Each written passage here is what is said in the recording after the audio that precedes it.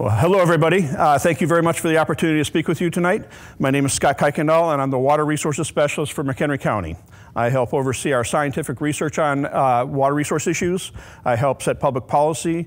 I help maintain our environmental compliance with the IEPA, and then I do public education and outreach like this. In McHenry County, we have very great water resources. What we have here is really pretty special, and it deserves to be protected. We have developed a water resources action plan to help communities and residents and others to protect our water resources, and so we'll be talking about that tonight. Our outline for the presentation tonight is we'll start out talking about water resources in general, then we'll start narrowing in and talking about water resources specific to McHenry County. We'll then go over the parts of the Water Resources Action Plan. The presentation is about 30 minutes long, and then we'll have a question and answer period afterwards. So we've got a lot to cover, so we'll go ahead and get started. So we live on a blue planet where most of the planet is covered with water. However, most of that water is salt water, oceans. Only about 2.5% of the water on the planet, that includes all the water in the atmosphere, on the ground, and in the earth, is fresh water. And most of that fresh water is ice. So about 70% of our fresh water is locked up in the ice caps, and as that melts, it goes down into the oceans and becomes salt water. Most of the remaining fresh water is actually inaccessible. It's either too deep, it's in the atmosphere, or it's not clean enough to use. So really only about 0.007% of all the water on the planet is available for us to use. And we have to share that water with a lot of other species and a lot of other people. So there's currently about 7 billion people on the planet. When my parents were born, there's about 2.4 billion people on the planet. Within their single lifetime, we've gone from 2.4 billion people to over 7 billion people, and we're rapidly approaching 9 billion people on the planet, all needing to share that 0.007% of water fresh water on the planet. And unfortunately, our actions are adversely impacting that 0.007%. And water is necessary for all living things, whether you live in the Arctic, the tropics, or the Midwest. Water is necessary for all life. And because water is necessary for all life, it's also necessary for all economic development. People are not going to invest in homes or businesses if they don't have access to safe, clean, reliable, and affordable water resources. And water is scarce in much of the planet. It's estimated by 2025 that 2/3 of the world's population will live under water stress, and almost 2 billion people will live in absolute water scarcity. That means from one day to the next, almost 2 billion people will have no idea if they're going to have access to water that day. Fortunately, here in McHenry County, we do have safe, sustainable supplies of water, but that's only true if we protect them. So this is a map of distribution of water in Illinois. We get most of our drinking water from groundwater, lakes, rivers, and reservoirs. You can see up in the northeast corner of the state that we've got a lot more water compared to the rest of the state down south. Most of the water up in that northeast corner is water drawn from Lake Michigan, shown in blue. You'll also see a lot of brown in that area, and that's water that's drawn from groundwater resources. Throughout the rest of the state, most of the blue areas that you see are reservoirs. So those are man-made water bodies that were created by damming up rivers or streams. And without those impoundments, much of southern Illinois, or much of the rest of Illinois, will look pretty dry compared to the northeast corner. So this is a map closing in on the Chicagoland region. Once again, the areas shown in blue are communities that get their water from Lake Michigan. You've got various shades of brown, and those are communities that get their water from groundwater resources. And then there are communities that get their water from the Fox River, or a combination of Fox River and groundwater. And so we've got a variety of sources. One thing to point out, though, is that most of the collar counties around Chicago up into the 80s were actually on groundwater, too. It was only from the 80s on that most of the communities around Chicago converted to Lake Michigan water. And if anything ever happens to Lake Michigan, it'll be very difficult for them to go back into groundwater now. So it's imperative that we take care of Lake Michigan as a resource for the betterment of everybody in the region. This is a cross-sectional view of our subsurface geology and aquifers. So the uppermost layer is a layer of sand and gravel. This is material that was brought in as the glaciers came down and receded, came down and receded. So they brought with them silts, sediments, and a lot of sand and gravel. So when it rains or snow melts, water is able to infiltrate down through the sand and gravel layer, fill the pore spaces between the sand and gravel particles, and create a water table. We're then able to drill down below that water table to use water for our own use. Below the sand and gravel layer is a layer of limestone or dolomite, and this is hard, rigid rock that doesn't hold water by itself. But there are cracks and fissures in the limestone, and water is able to infiltrate down through the sand and gravel, fill the voids and cracks and fissures in the limestone, and then we can drill down and use that as our aquifer. Below that are layers of sandstone. We've got 3 different sandstone aquifers. The uppermost one is a St. Peter's aquifer, and the area that we get water from in that St. Peter's is recharged largely in western McHenry County, where the impermeable layers get thin enough so water can pass through down into that St. Peter's sandstone, or in Boone County, where they have what are called deep bedrock valleys that go from the land surface all the way down to the sandstone, so water is able to infiltrate down and recharge the St. Peter's. The main aquifer that we use in the deep bedrock is the Ironton-Galesville, and that's actually recharged up in north central Wisconsin, so it can take 1,000 or thousands of years for a molecule of water to hit the ground up there, infiltrate down to the water table, and then make its way towards us. So if we're taking water out faster than it's coming towards us, the water table drops. And then we've got the Mount Simon aquifer, which is the lowest sandstone aquifer in our area. It's not used readily for water, potable water, because it's very saline. But there may be opportunities for using that for drinking water in some parts of the state, including underneath McHenry County, where the layer of fresh water is a bit thicker. It's not a great resource, but it's something that may be considered in the future. These are maps showing the distribution of our different aquifers in the state. And once again, you can see up in northern Illinois and northeastern Illinois specifically, we have access to multiple aquifers that the rest of the state does not have. So we really are very fortunate to have these resources. This is a close-up view of McHenry County. So it's showing the different sources of water for different communities in McHenry County. The dark brown communities are communities that rely solely on deep bedrock aquifers. The light-colored areas are communities that rely solely on sand and gravel aquifers, and then the medium yellowish color are areas that rely on a combination of deep and shallow aquifers.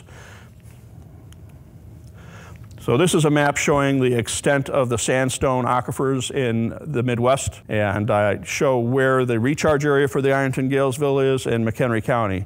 So once again, if water is being taken out faster than it's coming down towards us, the water table drops, and that is exactly what's happening. So this is a map showing the sandstone aquifer and the desaturated areas in the region. So the area shown in the darkest red are areas in Will County and Joliet, where they have dropped the water table by over 800 feet. That creates what's called a cone of depression. So it drops the water table, and that water table drop goes out in a cone shape. And that cone shape extends underneath McHenry County. So the desaturation in Joliet area is actually affecting us up in southeast corner of McHenry County too.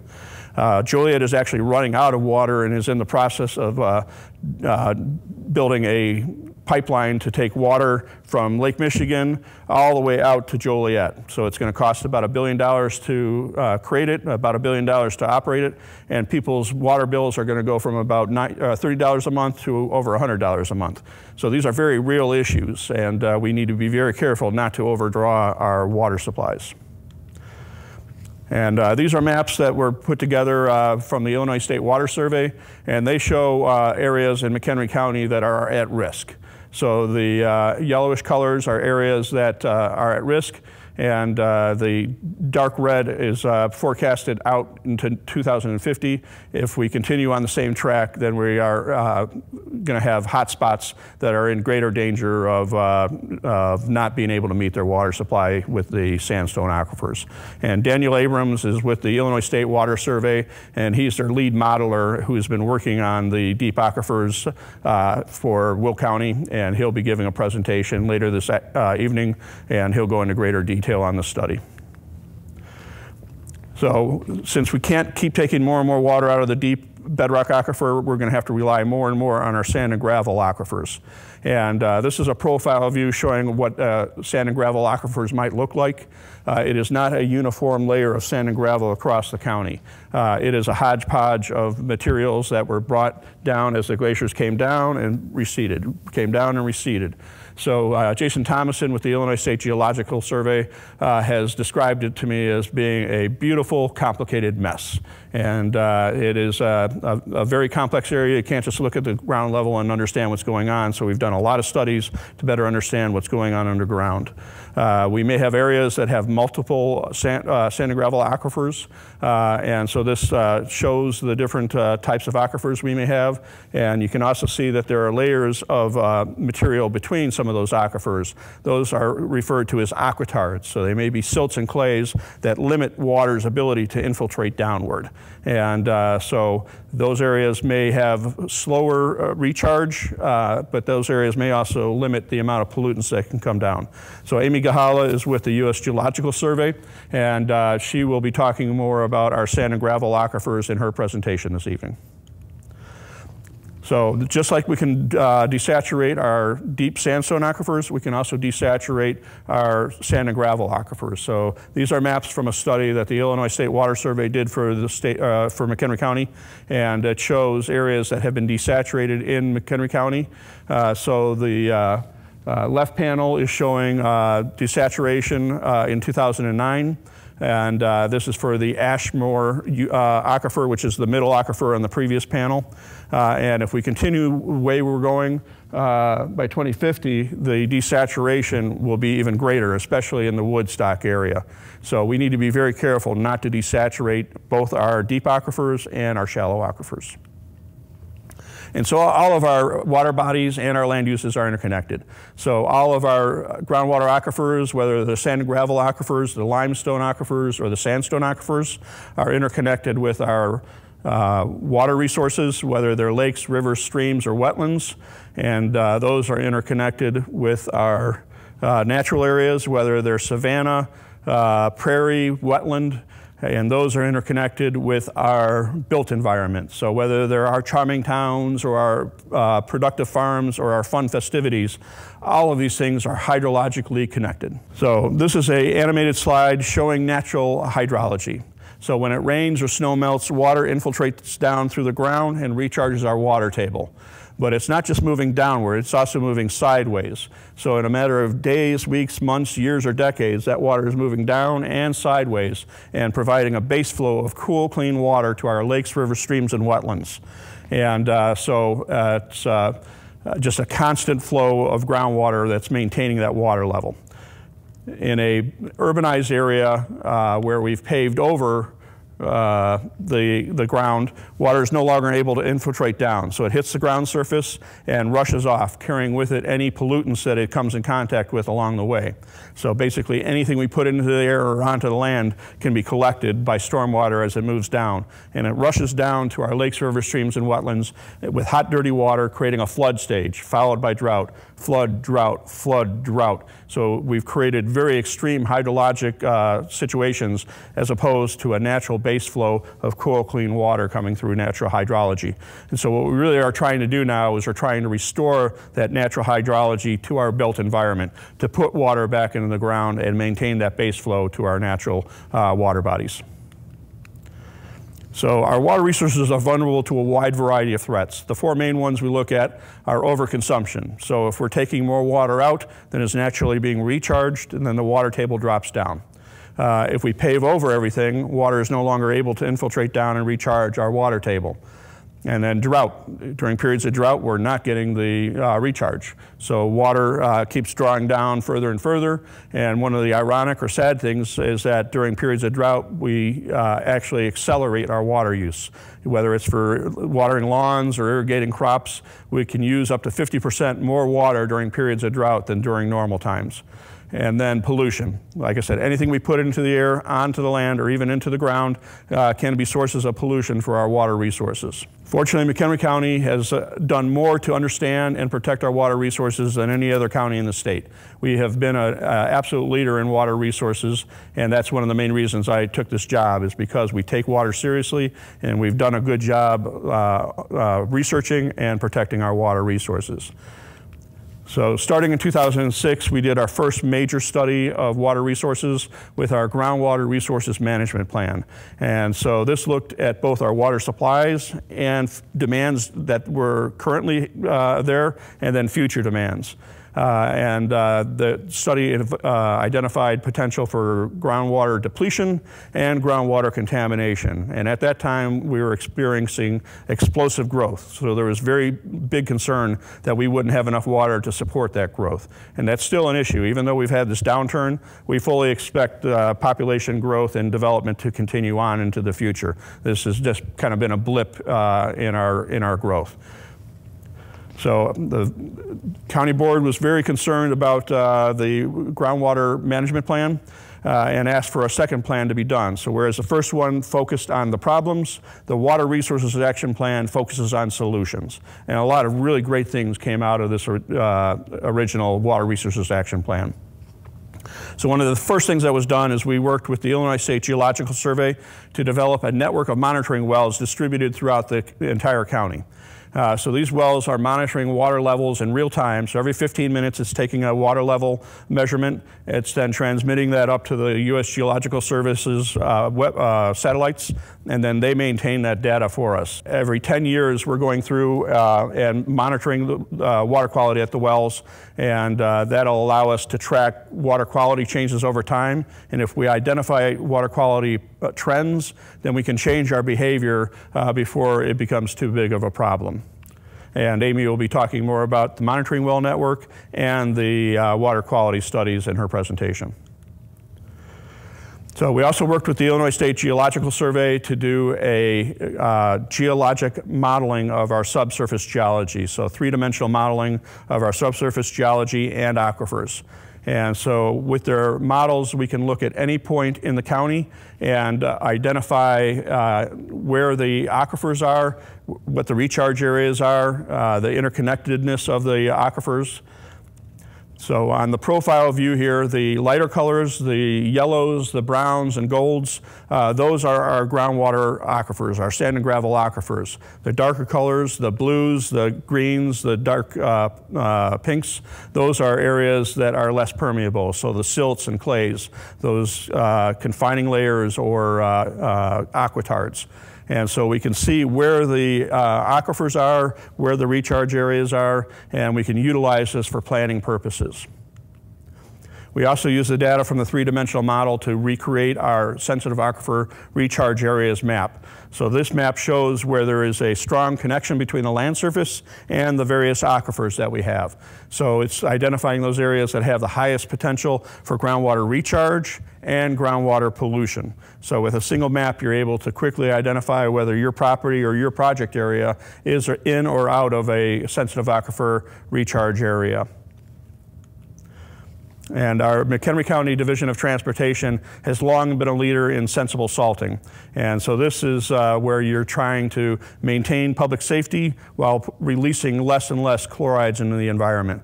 So when we're using salt or other deicers, we're using chloride mixtures. And the chloride, once it gets into water, cannot be removed. So what happens is it just continues to accumulate in greater levels. And it really is causing a problem nationwide. Starting with the Water Resources Action Plan, the Division of Transportation and Department of Planning and Development have been holding sensitive salting workshops every year, and we've trained over 1,000 people in sensitive salting methods. The MCDOT has also become a leader in implementing sensible salting practices. And that often involves using liquids instead of solid salts and deicers. The liquids are actually much more effective. Once you put it down, it's effective immediately. The solid material actually has to get wet before it starts melting ice. the liquids start working right away.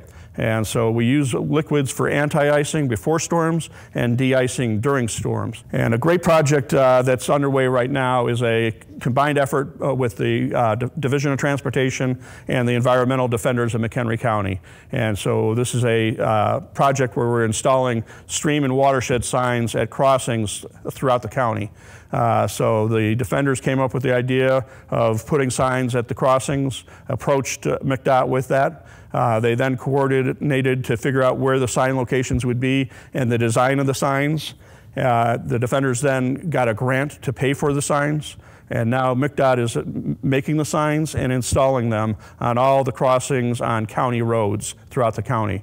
So you're going to start seeing these signs all over the place. And each of the signs are representing one of the 2 watersheds in the county. So all of our water bodies flow either to the Kishwaukee River watershed or to the Fox River watershed. So the top of the signs show the stream that is being crossed over. So Coon Creek, Rush Creek, Nippersink Creek, and then the watershed below that. So throughout the county, you're going to have a much better idea of where you are, where the water is going to, and have a sense of place. And when people have a better sense of place, they're more likely to care about it and protect it. So the Water Resources Action Plan, the original one, a lot of great things came out of it. But the data in there and the report itself are well over 10 years old and needed to be updated. So the county board tasked us at the Department of Planning and Development with updating the plan. And so to do this, we created a RAP task force. So the RAP task force was a volunteer group consisting of just a very wide diversity of stakeholders. So we had environmental groups, we had engineering firms, we had public works and planning departments for municipalities, we had all types of businesses represented. Our gravel industry and aggregate folks were there at every meeting. We had realtor groups at every meeting. So people were really coming from all walks of life to participate. We had about 40 to 60 people at most of our meetings, and we would bring in guest speakers every month to talk about topics that they were experts in. We would then have charrettes and discussions about the material that we covered and the draft chapters that were done. And the Water Resources Action Plan is now designed to empower a diverse group of stakeholders to conserve and protect water resources. And so the way the plan works is it identifies the different land uses in the county, the different threats to water resources under each of those land uses, and then best management practices that can be employed to mitigate the risk. So it's really about identifying not just the problems, but providing solutions to protect our water resources. The plan is made up of 18 chapters that are broken up into 4 main sections. So section 1 is an introduction. It has an executive summary that explains why the RAP is important and how it was produced. And then it just provides general overview of our environment, demographics, and land uses. Section 2 gets into our water resources and talks a lot about what we've talked about tonight. So chapter 4 focuses on general water resources. Chapter 5 delves more deeply into water resources specific to McHenry County. Chapter 6 gets into water quality. So we have not only problems from pollution from man-made sources, there are also some naturally occurring pollutants that we need to be aware of and understand how we can prevent pollution and address it when it does occur. And water conservation is one of the critical things for us to get a better handle on. Our water supplies are not infinite, and how we manage our water, how we use it, is going to make all the difference for current and future generations. Section 3 gets into major water issues. So these are issues that apply to water resources across the board. So it starts off in Chapter 8 talking about climate change, and we focus just on the basic mechanics of climate change and then the issues that we're going to be facing here in the Illinois area. So we identify potential opportunities to mitigate the risk of climate change where we can avoid the worst of the worst impacts and then adapt to the changes that we can avoid at this point. Those changes include flooding. So we're getting greater and greater amounts of precipitation, and that's going to continue into the future. But we're going to get it in fewer and fewer events. So that means that storm intensity is increasing. And so we're getting more and more rainfalls at single events.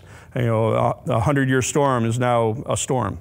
We're getting more and more water when we don't need it, and less water when we do need it. So we're going to have an extremes of drought and flooding that we're going to need to contend with. And one of the major tools that we're going to use to address all of these issues is green infrastructure. And what green infrastructure refers to is utilizing natural systems, so prairies, wetlands, to address our issues. So water that is passing through a vegetated area with native vegetation is being allowed to slow down and infiltrate down in the ground, recharge our groundwater aquifers. It's holding water that would otherwise cause flooding downstream and putting it back into the ground and recharging our aquifers. It's purifying water as it passes through. So green infrastructure really is going to be one of our most powerful tools to address all of the issues in the Water Resources Action Plan. And we're really going to need to get a better handle of how to design these and how to maintain them. So Section 4 gets into land uses and best management practices. So Chapter 12 focuses on residential and commercial development. And as we all know, over the years, we've seen just exponential growth and urban sprawl occurring throughout not only our region, but the country and the planet. And we really want to develop healthy, productive and profitable communities, but not at the expense of our water resources. As we talked about before, water is necessary for all life. It's also necessary for all economic development. So if we're depleting our water resources or polluting them, we're not only hurting our natural environment, we're hurting our economic environment too. So the two go hand in hand. So we look at smart growth practices that can promote healthy communities while protecting our water resources. So things like infill development, focusing development in areas that are already built out and have capacity and infrastructure, as opposed to building out in green fields where you have to put all new hardscape material in, infrastructure in, and have greater and greater impacts. Industrial development is Chapter 13. Industrial development is a very important part of our economic base. It provides job opportunities, economic development opportunities, but most industries handle toxic materials in one form or another.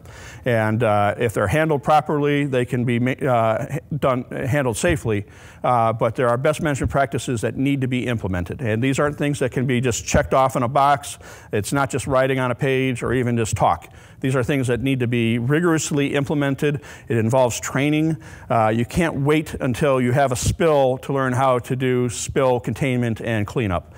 People need to be trained for industrial developments when the developments are going in.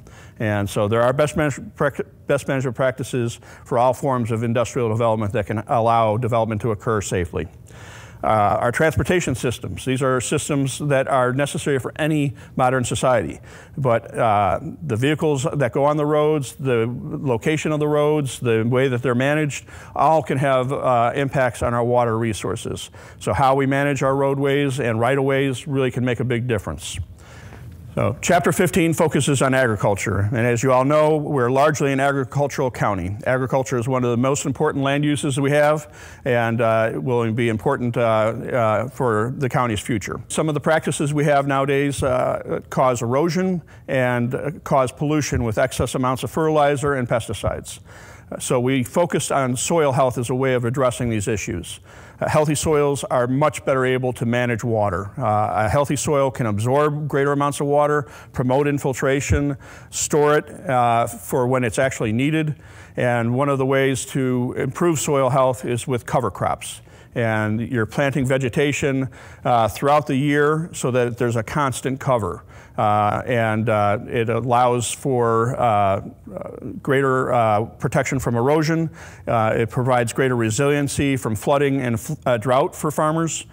So there are economic benefits as well as environmental benefits. But there are challenges to adapting to this new form of agriculture. So we need to be able to find ways to provide the greatest amount of assistance to farmers that are willing to take the lead and make this change. But without a doubt, focusing on soil health and improving the way we manage our soils will have leaps and bounds benefits for future generations.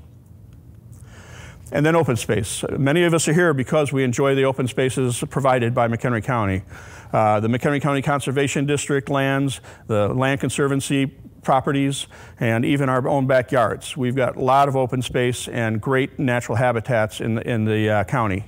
And these are more than just pretty places. All of our open spaces are providing a whole multitude of benefits, whether it's flood prevention, groundwater infiltration, water quality benefits, wildlife habitat. Each of our open spaces are providing just a whole litany of benefits that usually are not recognized or valued, but are still very much part of our life and very much benefit every resident in the county. And so we talk more about how we can manage our open spaces and benefit from them. Recreation is another great thing. We really want to be promoting ecotourism in the county, and recreation such as canoeing and boating and other things can be great, but boating can also be a way of transporting invasive species from one water body to the next. The lead in fishing and hunting gear can cause pollution and harm wildlife. So there are ways that we can adapt our recreational practices to be more sustainable. And then golf courses. We've got a lot of golf courses in the county, and golf courses can use a lot of water and be a great source of pollutants such as pesticides and fertilizers. But there are ways to manage golf courses to be much more sustainable, and so we talk more about how golf courses can be adapted and be sources of benefits as opposed to problems. And this is intended to be a very usable document. It's a big document. We've got over 420 pages, but we provide a lot of graphics. We really worked hard to integrate visuals as well as information. So a lot of these subjects are somewhat complicated, and so we have graphics to really help support that information. We have hired a professional editor to go through the document, and then also hired a professional graphic designer and publisher who's putting the final touches on the plan, and it is now available online. We are going to be publishing printing about 100 copies of the plan. Like I said, it's a big plan, so we can't have an infinite number of copies made, but it is online, and we have it broken out by chapter. So that you can go specifically to the places that you're most interested in. And we really want this to be something that is widely used and benefits the county. So the next step is implementing the RAP. And so we're going to work with municipalities to adapt or adopt the RAP for their own purposes. We want to increase collaboration between municipalities and other organizations. And then we really want to increase data sharing between municipalities and the Illinois State Water Survey and the U.S. Geological Survey. Daniel Abrams with the Illinois State Water Survey is going to be talking about data sharing and the importance of that in his presentation. But the more information that we're able to provide, the better their models will be. And the better their models are, the better resource that we have to plan from, and the less need we have to reinvent the wheel from community to community. So we really can benefit economically as well as from an information basis as we start to share greater and greater amounts of data. We really want to be providing presentations. So each of the topics that we've talked about tonight, each of the chapters, we can be providing specialized presentations to municipalities, organizations, conferences, homeowners associations, schools and classes, or even for churches, libraries. So if you are interested in presentations for your organization, please contact me and we'll figure something out.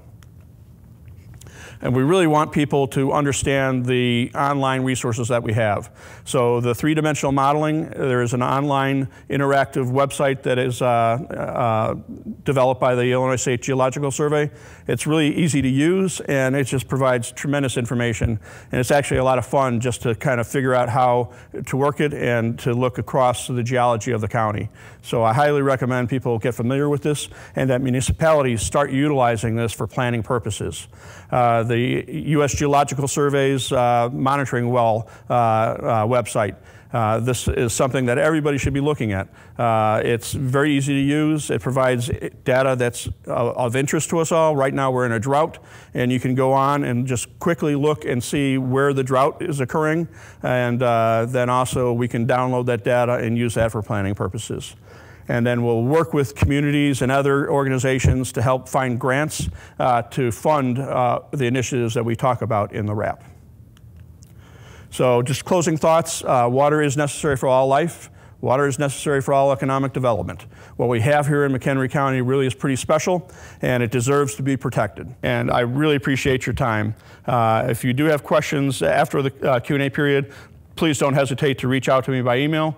I work for you guys. I care very deeply about water resources, and I'm happy to share my knowledge and experience with you guys. So please don't hesitate to reach out to me. So thank you very much for the opportunity to speak with you tonight, and have a great evening.